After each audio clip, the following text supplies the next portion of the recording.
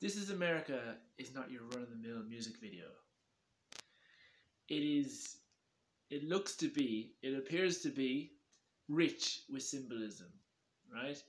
And because it's so rich with symbolism, apparent symbolism, that the internet went crazy, right? It's like, what does he mean by this? What does Childish Gambino, what's the point he's trying to make here? What do those represent, right? And so the internet frenzy became so much, it reached such a peak that reporters started to notice, right?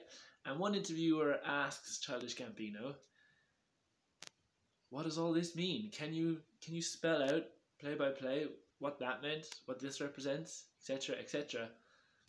And Childish Gambino declined to explain, right? He'd rather leave it a mystery, which was a very shrewd move, I must say, I believe, because it sent the frenzy into overdrive, right? People started speculating even more. The uncertainty, the mystery created a much more engaging audience, right? And to further this, you can see this in past examples too, like John Lennon. John Lennon loved how people would pick apart the Beatles' lyrics and try and associate or try and find hidden meanings behind their lyrics, or what they're really trying to say. Is this a dig at a politician? Have they got some kind of agenda, right? And so he wrote I Am the Walrus. Complete nonsense in the lyrics and let them speculate, right? Also, if we want to move away from the music industry and into the film industry, we can compare two Chris Nolan films, right?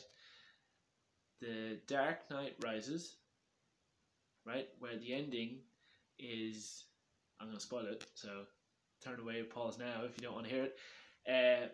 Michael Caine sits down, right, and you're thinking, oh, he might see an alive Batman here, it might prove that he got out alive, right? And you're thinking, oh, is it going to end here?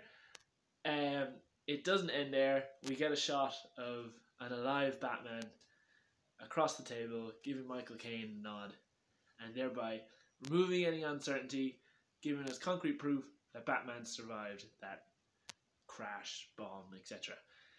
Compare that to the ending of Inception, right, where Leonardo DiCaprio's dream testing device is spinning, right? And we know that if it drops, that means he's in reality.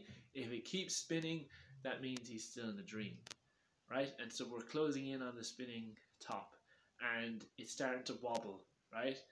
But it's still spinning. I was like, and just before we get conclusive proof, right, it's still wobbling, the film ends, right? And this sent people mad, right? Because there was huge conversations like, I think it was still a dream, I think it was still running, you know.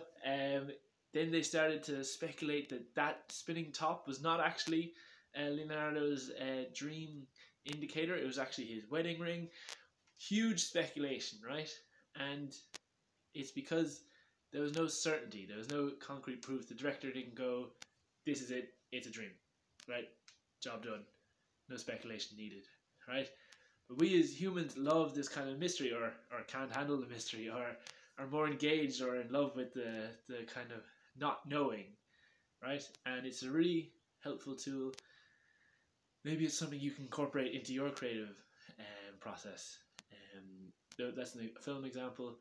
That is also a music example. Maybe it's something you can use in your podcasts or something else. There you go. That's a little technique, I thought, that might help with your engagement with your audience. Hope that helps. I'm Thomas.